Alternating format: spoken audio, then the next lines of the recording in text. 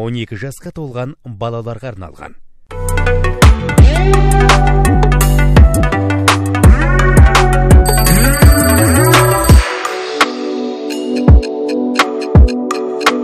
Арма Маңғыстау телеарнасының көрермендері, эфирде сіздер көптен бері күткен кофе брек хабары, кофе бректің жүргізушісі мен Әсел Қанатқызы.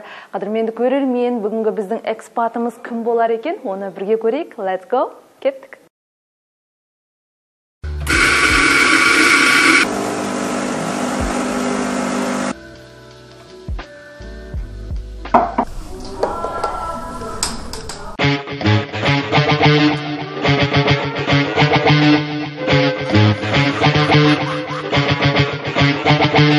Mr. Mohammed, I'm so happy to see you, and I want to know about when did you came to Aktau? How long? I came to Aktau in August, just before the school academic year started. So I've been since then living in Aktau. Can you introduce yourself for our television viewers? My name is Mohammed Elshich, originally from Palestine. But I'm also Irish and British citizen. I've been living in the last 15 years in the UK, in Belfast. After finishing my master's and my PhD, I worked in academia for some time. And because we homeschool, I have one son and one daughter, and we homeschool. Therefore, we weren't tied with school timing, with a school timetable, and we thought it would be a good idea to move somewhere for cultural experience. And are you living lonely here, or no? My family had joined me a few months ago. I mean the school. Oh yes, in relation to school, also we homeschool in Aktau. Yeah. So. And language? Pardon? Language? Yeah. For basically, my wife is Irish. So at home we speak two languages. We speak Arabic and English. And the children are bilingual, basically. So also for teaching, we teach in both Arabic and English. So the children gain both terminologies in different topics and different subjects in both languages. And I can say that my child, who's 10, his name is Hamza, he is native speaker of Arabic and English at the same time, with the same proficiency. What are you doing here in Kazakhstan? Yeah, so in Kazakhstan I teach chemistry. So I teach chemistry for year 11 and year 12 in Nazarbayev school. The teaching system here, it's something called co-teaching. And co-teaching means that the international teacher will teach with the local teacher at the same time. And basically both teachers, they will cooperate in preparing the lesson and delivering the lesson as well. So I do co-teach with different teachers in year 11 and year 12. Are you planning stay here in Kazakhstan? Yes. How long?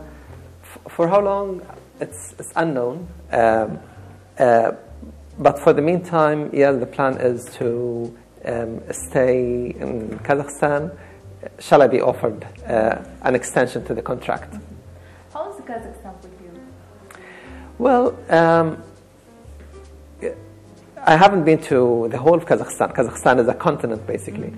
It's a big country. But in Aktau, geographically speaking, because Palestine and also I was born in Libya, I grew up in a similar sort of environment to Aktau, which is more of a desert and then overlooks the sea.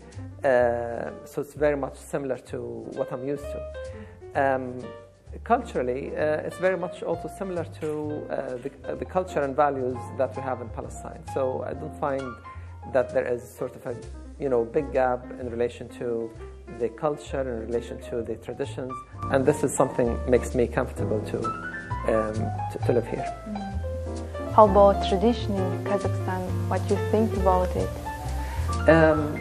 It's basically Kazakhstan has some linkage with Palestine, and this is maybe some people don't know that Sultan Baybars,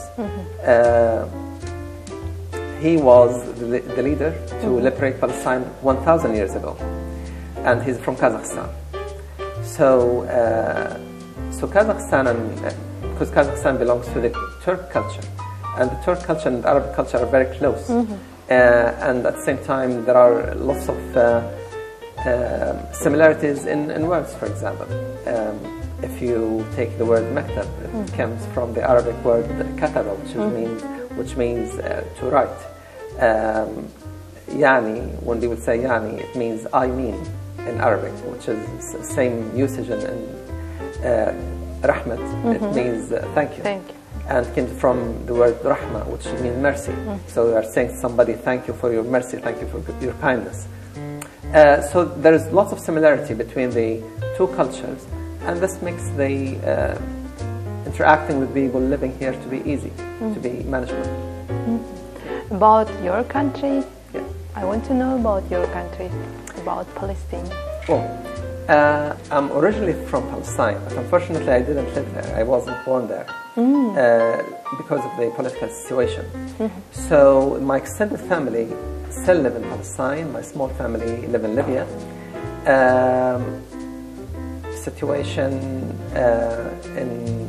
So I can't really comment much about the social life, etc., because I didn't live there personally. However, I would say that the culture in Palestine is very much similar to the culture in Kazakhstan. It's very much similar to the culture in Libya. So, shaking hands, for example, you know, the traditions about food, about gathering around a table, inviting others, sharing, it's very much similar. About traditional food in Libya. We have bishbarmak, you know? Yes, indeed. Have you tried? No, actually, what's interesting about I haven't tried it yet, but what's interesting about the traditional food, since you mentioned that, that one of the traditional food in Kazakhstan is Turkish makluba. And Turkish makluba, actually, it is Palestinian food. Yeah, it comes from Palestine, and then it went to Turkey, and from Turkey it came to Kazakhstan. And the reason I'm saying that makluba, it's Palestinian food, is because of the name itself. Makluba means upside down. So basically you put your vegetables at the bottom, and then your meat and everything, and then after the rice is cooked, you invert the dish. So that's why it's called makluba, means upside down, literally. So this is one common thing between the two cultures. And the interesting thing that in relation to bashbarma, in all the Arab culture, we have very much similar to the same idea, that it is meat and bread. So here we have these pasta sheets that you eat with the meat, but there instead of pasta sheets, you eat bread. So it's very much the same. Do you know shish tavuk? Yes. I like shish tavuk. Yes, of course. And the tradition about food, have you tried shubat and kurdak? I mean, Kazakh traditional food. The camel milk. Yes. Yes, indeed. It wasn't new to me, although I lived in Libya, which is very much similar to Kazakhstan geographically, and also they eat meat there. But I've never tried it before, so it's the first time I tried here. It is different to the cow's milk. It is thinner. It has different taste, but it's very nice, and at the same time, it's very beneficial from health perspective. There is nowadays lots of research going on in the UK about using the camel milk to enhance the immunity of the body, and because in the UK they don't have camels, so they use llama instead, the animal llama, instead of the camels, because they produce similar sort of milk, and the properties of the milk are very much similar. But still, it's been said that the camel's milk is sort of far superior in relation to the health benefits as compared to the llama's milk. I know that. I want to know about your inspiration here. I mean, your first impression here in Aktau. Have you visited our Caspian Sea? Yes. Actually, every weekend probably we go to Caspian Sea for a walk. It is sort of again, it is because I was born in a city called Benghazi, if you've heard about it, in Libya. And if you look at Benghazi on the map and you look at Aktau, they're very, very much similar, very much. So in Benghazi you have the promenade, this is the seaside, and in Aktau you have the seaside. Because maybe the population in Benghazi is a little bit bigger, so it's a bigger city. But if you get a chance to go to Benghazi, you will notice that it is a copy of Aktau. So the first impression when I came to Aktau, that it reminded me by my childhood because of the similarity between the two cities. About new generation, what do you think Kazakh new generation? I haven't, of course what I can comment on is the generation that I'm dealing with here. It is really interesting to, like I'll tell you a few things, my observation about the children in the classroom. In this school, there is no issues whatsoever with the class management. So the teacher doesn't require teacher training in relation to class management. Why is that? Because the children are well behaved. So, and this is critically important. If you go to other countries, you will notice, and I can't generalize this on all Kazakhstan, of course, because I don't know. I don't know the rest of the schools and cultures, etc., and cities. But what I can observe from my short stay in Kazakhstan, my short experience, that this sample of children that I dealt with are really well behaved. And this is important because this reflects a strong traditions. It reflects a good, stable environment, social environment within the homes of these children. So again, like teachers, they don't require any sort of management because the children are well behaved.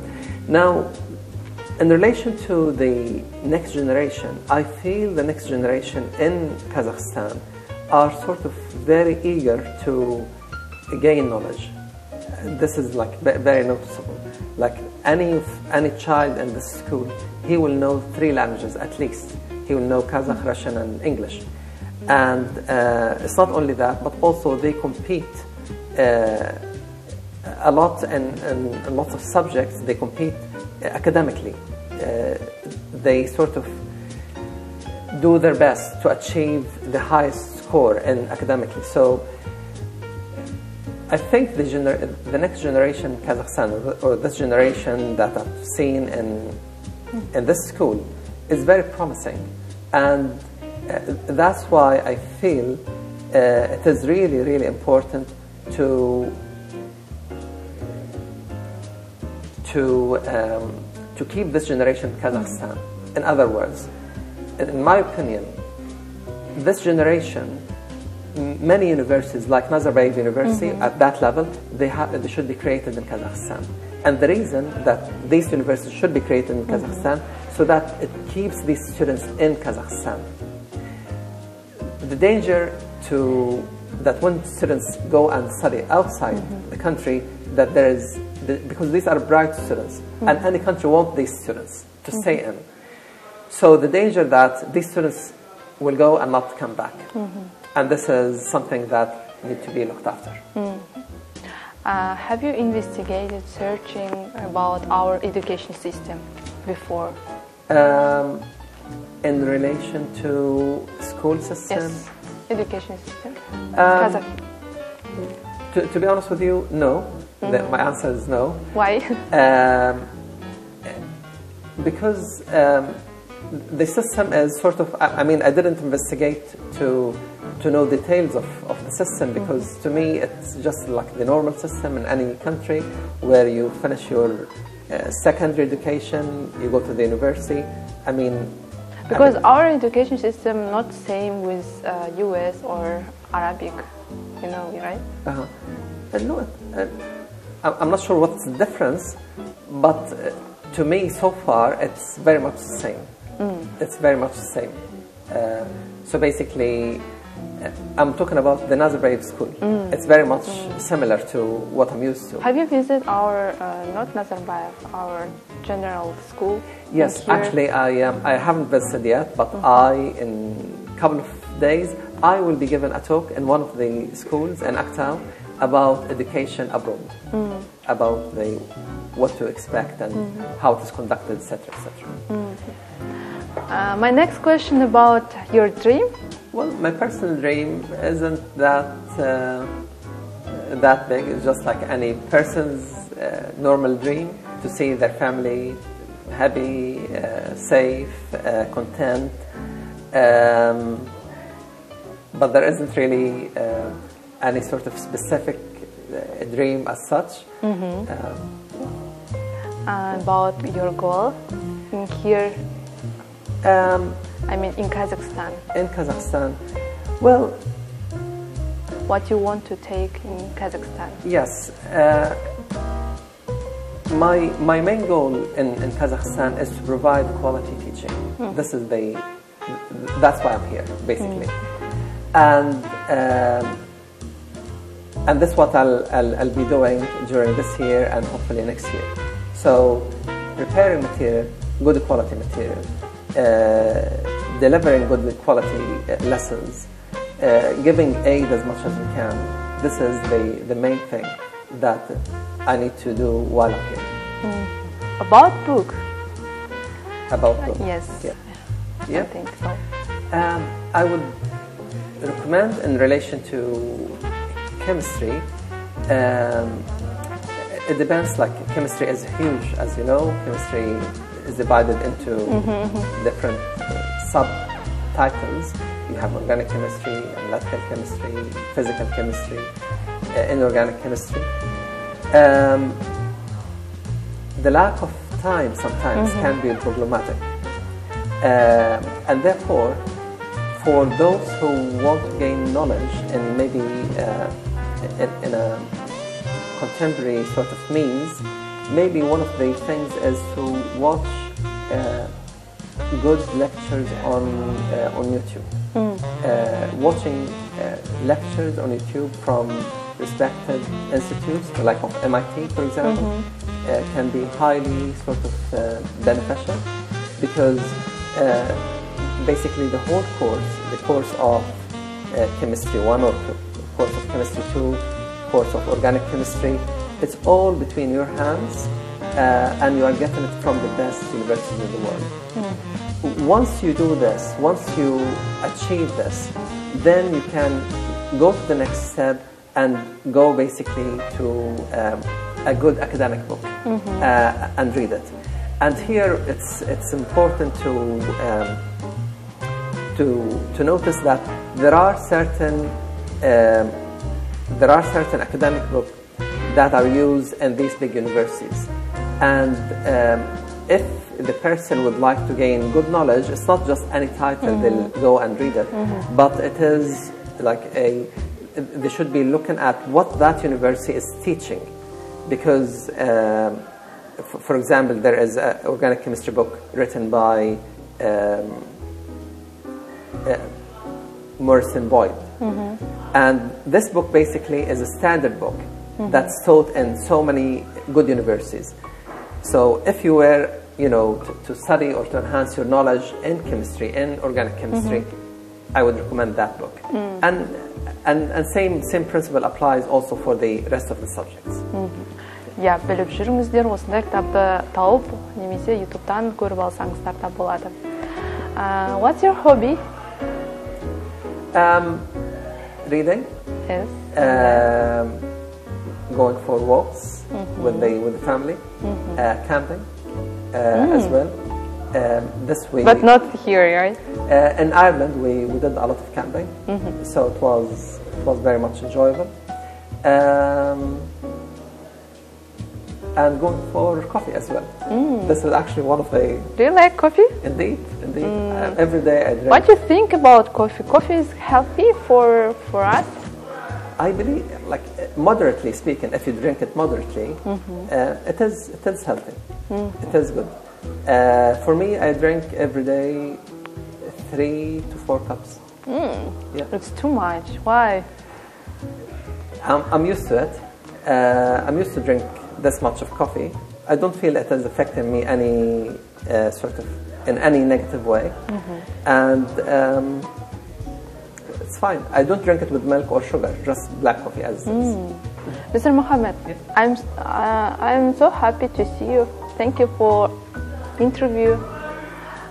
Thank you very much for giving me this opportunity to what you wish with for what you wish for TV viewers. Yeah, so yes. I'd like to thank you for this opportunity, to give me opportunity to communicate with your audience. I wish you all the best, and I wish Kazakhstan prosperity. And I can see that in probably 5 years' time, Aktau will be a completely different city with these new buildings, and also most importantly with the new generation that's coming with lots of knowledge and ambition. Thank you. Thanks a lot. Thank you so much. Thanks a lot. Я қадірменді көрермен, бүгінге кофе брек тамам. Келесіге дейін жүздескенше сау саламатта болыңыздар. Біздің келесі экспатымыз кім болар екен? Оны бірге көрейік, я?